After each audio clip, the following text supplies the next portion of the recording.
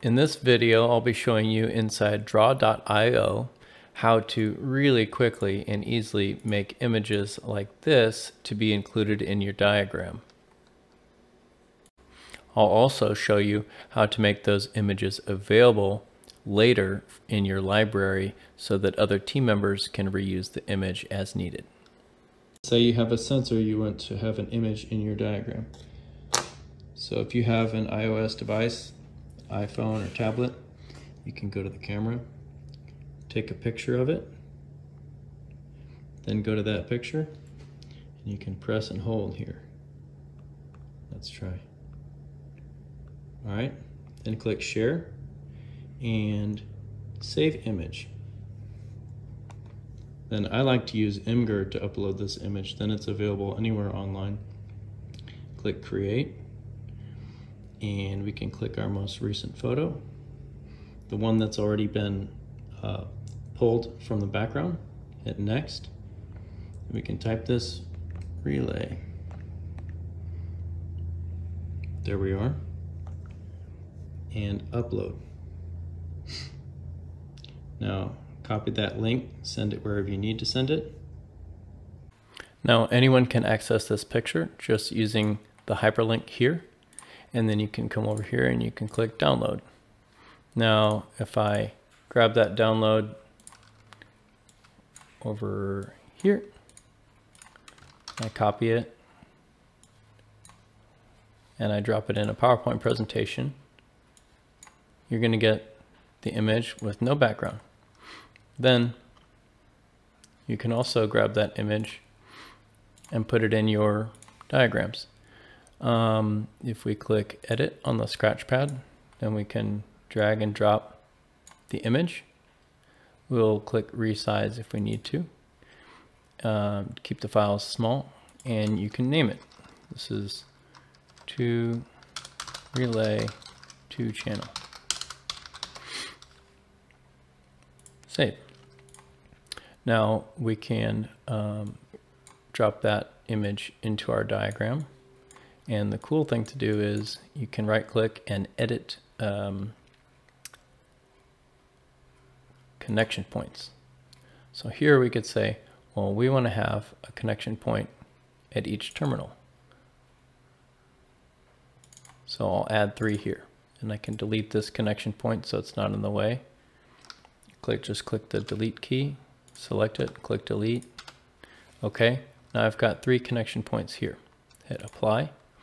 Now, if I want to, if I want to use, let's say, this arrow to go to my connection point, it'll go right there. I can click send to back. Now my arrows will be connected, and the arrow moves whenever we move the image. Another neat thing you can do is saving space and keeping everything on the cloud. You can go back to your image and you can click copy link, and here when you add the item to your scratchpad, you can do add images, and paste the URL here. Oops, you'll have to grab the particular URL. So copy image address, paste that one here. Now you have online view relay to channel. Now it's not going to reduce your file size at all, and it won't reduce your resolution, and everything's available pulled from the cloud. Once you have a number of devices in your diagram, then you can go back to edit the scratchpad and you can export this whole library, and you can say, well, this is my scratchpad, and you can actually save that to your device or download it, and you can make that available to all of your team members for future projects and different diagrams. It'll be swiftly available. And when we click relay, all right, we can actually find the relay in our, if we've named it, then we can find it when we search and I really like to use pictures because depending on what's available in these libraries, you might not like that. Another neat way to grab an image quickly is to search for it on Amazon. Then you can get exactly the unit that you intend to include.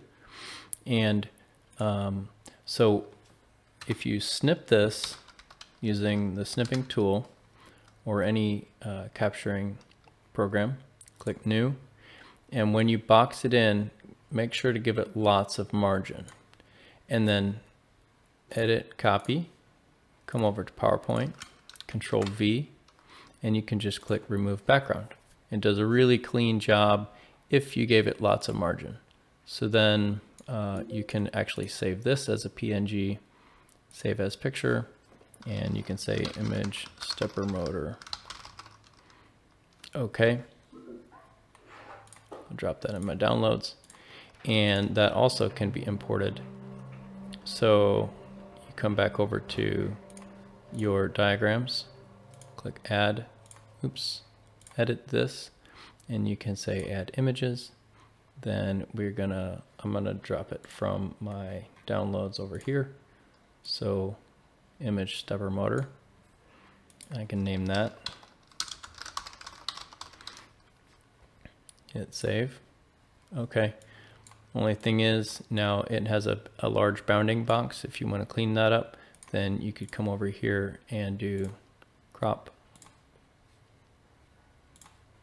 You can drag that down to be smaller before you save it.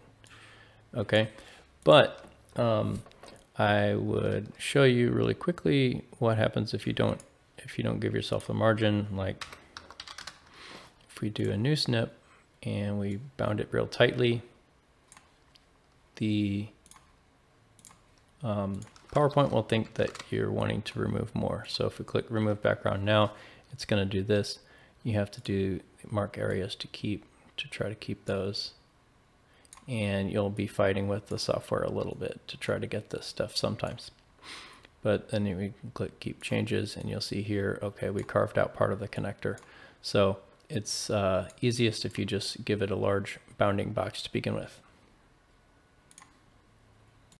Okay, that concludes our video on generating nice graphics for your images and diagrams in Draw.io, and I hope it was helpful for you.